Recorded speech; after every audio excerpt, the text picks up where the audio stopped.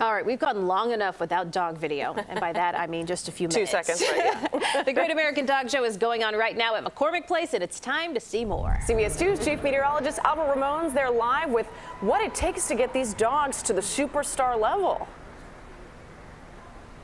Yeah, I want to introduce you to two hardworking professionals here and two beautiful dogs. This is Nikki and Ryan. Good afternoon. How are you guys doing? Doing well. How are you? Doing well. Ryan, introduce us to this guy right here. This is Lipschi. He is a Bracco Italiano. He is 7 years old, and he's actually going to retire next week. Well, happy early retirement. Look at that retirement face if I've ever seen one. Nikki, who's this gorgeous, not Labrador, but this is a Golden Retriever, yes. This is Hops, and she's a year old, and she's just starting her career. So Hop's just entering it. Our friend here about to retire, but he has a famous owner. Tell us a little bit about that. He does. He is co-owned by Tim McGraw, and with Christy and Tony Libertor and Janelle Zantos. Tim actually has a couple of Braccos that live with him full time, and he hunts with. And so he's going to go home and start hunting and get back to that. So Faith and Tim are going to have a full-time dog, I guess. So he won't be a full-time dog, but they have their other two that are full-time dogs. So Nikki, talk a little bit about the process. This isn't just a quick weekend here and there, because where are you from? You're not from Chicago?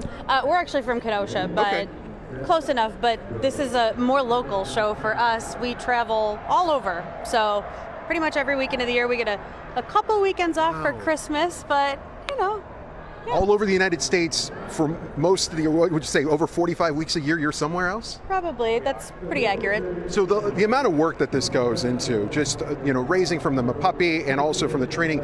Talk a little bit about that, Ryan. So what you see at the dog show is the small part of it.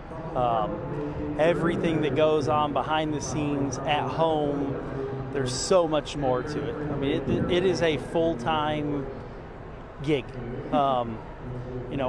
Raising puppies, getting dogs prepared to go to the dog shows, training them to go to the dog shows.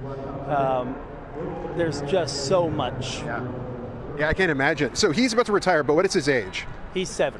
Okay, 7, bones are not, muscles not what they used to be. This is why this is actually really cool. Folks at home can kind of get their dogs safely on here. You want to maybe demonstrate this? Yeah, we can. So instead of them hopping here, part of my turnaround there, but instead of them having to jump multiple feet up, nice little ramp that the folks at home can get. It is a nice ramp that they can walk up, and more so walk down. When they jump out of a car or off a table or anything, the impact to their joints can it can create problems. Well, come hang out with your friend here with a Dalmatian there. Yeah, see? 7-year-old, maybe you have a pet at home. They want to get in the car safely. That's kind of a cool idea. Thank you, Ryan, Nikki. Thank you so much. Good luck for the rest of the weekend. Back in the next hour, live here from the Great American Dog Show, McCormick Place. Also talking about your weekend forecast as well. We'll see you in just a few minutes. Marie, Erica? You called dibs on the Golden, right? Oh my gosh, she's so cute. Yes, Albert, please tell her hello for me. I'm a big fan. I know. Labradors and Goldens. Yeah, so Lipschi can come hang with my 15-year-old dog. Oh, yeah. Get retired together. Thanks, Albert. Thanks.